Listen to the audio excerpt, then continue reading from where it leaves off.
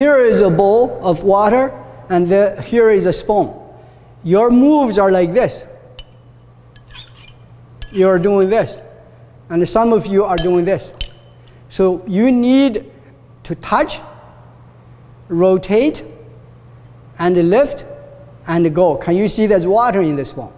You guys do not have that. So remember, look at my spoon. You can touch any position you want to, but it turns around. And now the water is in the spoon. You guys are always tossing it. So now watch me. So did you see the action? Now watch here. This here is water. You are all doing this.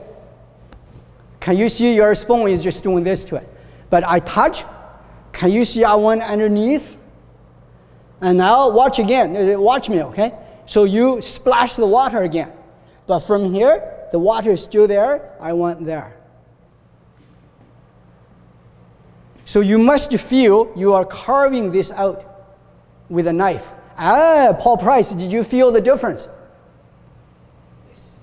You are not disturbing it. The problem is when you go like this, another part of Steve and Chris and many others, watch.